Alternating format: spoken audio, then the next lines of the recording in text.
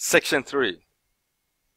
In this section, I will show you how to model the repository and create different business intelligence analyses. When working on a project using Oracle Business Intelligence, the single most important thing that you need to get right is the Oracle BI Server repository, or for short you can call it the RPD. The repository defines the data that your users work with, its relationship to your various data sources, and the calculations and analysis that your users cannot produce. A well-designed repository reflects the way that users think about their data and the organization of your company, and makes it easy for them to quickly find the information they are looking for. In contrast, a poorly constructed repository will not make sense to users, will not accurately reflect the way you do business, and will actively work against your users rather than help them find the numbers that they need. This section is probably the most important one in the whole course of Oracle Business Intelligence Enterprise Edition 11G, and I would recommend that you understand it before progressing to all these other sections that I will show you going forward. In this section, I will outline the basics of the repository, explain how you can design it, and then take you through a number of scenarios that illustrate different aspects of repository modeling. As we progress through the different scenarios, I will explain some of the most complex topics as we go along, explaining why we need to make use of more advanced features, and in the process hopefully show you some of the remarkable capabilities of the Oracle Business Intelligence repository and the Oracle BI server that is used with it. To start with though, let's first take a look at some of the slides that I've prepared. In this section, I will show you how to build the repository using the BI administration tool. I will also show you how to connect to the Oracle database, build the physical, business model and mapping, and the presentation layers. In lesson 16, I will show you how to build the physical layer of the repository, and followed by lesson 17, building the business model and mapping layer of a repository. Lesson 18, building the presentation layer of a repository. Lesson 19, testing and validating a repository. Lesson 20, managing logical table sources. Lesson 21, creating calculation measures. And lesson 22, creating logical dimensions with level-based hierarchies. At lesson 23, creating level-based measures. Lesson 24, creating logical dimensions with parent-child hierarchies. And lesson 25, we'll be creating logical dimensions with rugged and skipped level hierarchies. And lesson 26, we'll be using aggregates. And lesson 27, we will be using initialization blocks and variables. And lesson 28, we'll be creating time series measures. Now, what is the Oracle Business Intelligence repository, you may be wondering? The Oracle Business Intelligence repository is a metadata store that holds the logical dimension models that users work with when creating their analyses and reports.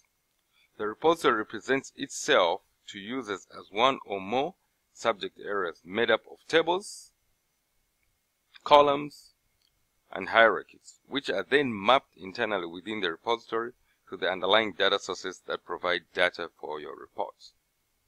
The repository is primarily used by the Oracle BI server, which uses it to translate incoming logical SQL requests into physical SQL, MDX, and other queries against underlying data sources.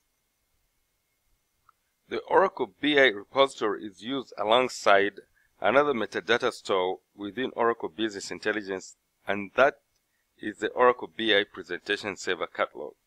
The Oracle BI Presentation Server Catalog, or catalog if you like, for short, contains definitions of analysis, dashboards, agents, conditions, scorecards, and other BI objects that users create in order to analyze their data. An Oracle Business Intelligence system can be thought of as containing three layers of data and metadata. The Oracle that is the Oracle Business Presentation Server Catalog containing the report definitions. Then we have the Oracle Business Intelligence Server repository containing the logical dimension model used to populate the reports, and the underlying databases, OLAP, cubes, and other data sources that actually contain the data. The main user of metadata from the Oracle BI repository is the Oracle BI Answers, the analysis editor and ad hoc query component within the Oracle Business Intelligence website. Other users of this metadata include the Oracle BI Publisher, which allows report developers to create reports using data from the repository, and third-party reporting tools, which can work with the repository through the Oracle BI ODBC client. So before we get into the details of how you model the Oracle Business Intelligence repository, let's take some time to look into the makeup of the repository in more detail. We'll start by looking at the three layers that make up the repository, what those layers contain, and what they are used for, and what other information is held in the repository. Taking a step back for a moment, we'll look at some of the concepts around the dimensional model on which much of the repository is based, and then we'll take a look at various strategies you can use to create an effective repository. The three-layer repository architecture. The Oracle Business Intelligence repository is made up of three layers of metadata which build on each other to create a semantic model that describes in business terminology the data coming from your source databases. The physical layer. This layer describes the physical databases, schemas, tables, columns, joins, and keys that make up your relational data stores, and similar metadata for online analytical processing and other non-relational sources. The business model and mapping layer. The business model and mapping layer contains definitions of one or more business models made up of logical tables, columns, and dimensions, together with table sources that contain mappings among the logical objects in the business model and physical objects in the physical layer. The presentation layer.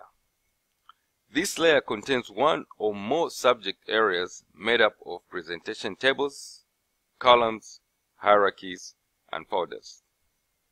The screenshot here shows the three layers of the repository.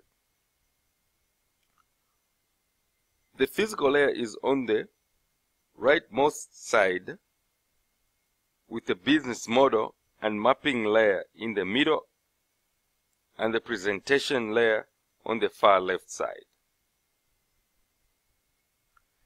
This concludes the introduction and outline of section 3 of this course, and we will be ready to get into the details of how to create populate data in the Business Intelligence Administration tool, and I look forward to showing you all the different steps and techniques of how to do that.